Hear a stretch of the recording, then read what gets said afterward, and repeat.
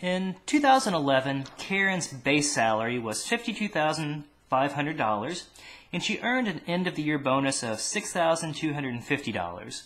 In 2012, her base salary went up to $56,300, but her end-of-the-year bonus was only $4,100.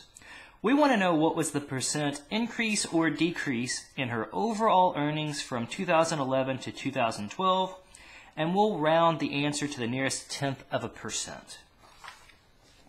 Okay, so to calculate the percent change, we can use the formula that it's the change in income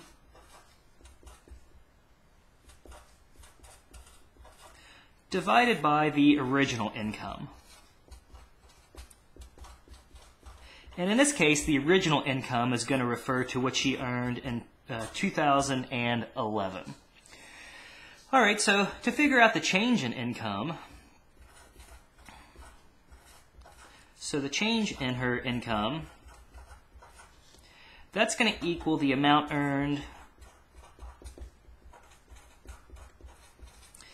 in 2012, and we'll subtract from that the amount earned in 2011.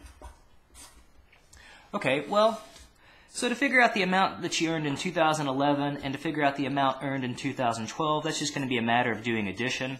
So we know in 2011 she earned $52,500, and she also got this nice bonus of $6,250. I wish I got a nice end-of-the-year bonus like that. So if we add 0 and 0 is 0, 0 plus 5 is 5, 5 plus 2 is 7, 2 plus 6 is 8. We'll just drop the 5 down. So in 2011, she made $58,750. Okay, so let's figure out how much she earned in 2012. So there her base salary was $56,300. We'll add to that $4,100.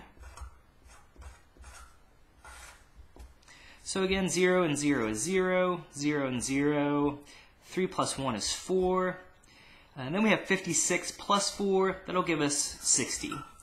So in 2012, she made a total of $60,400. So that means the change, that's going to be $60,400 minus $58,750. And again, you're allowed to use your calculator on these. I'm just kind of doing, part of it by hand. So if you feel comfortable doing it by hand, feel free. A lot of times it's quicker for me to do it by hand, but certainly feel free to use your calculator. So I've got $60,400 minus $58,750. That's a change of, well, her income went up by $1,650. And now to figure out the percent change, I'm just going to use my original formula up here.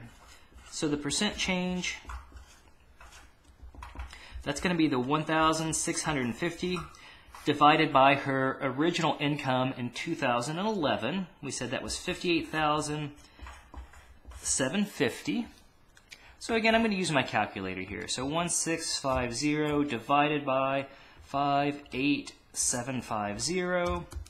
Okay, so this is giving it to me in a decimal form, 0.028, and we want to round to the nearest tenth of a percent.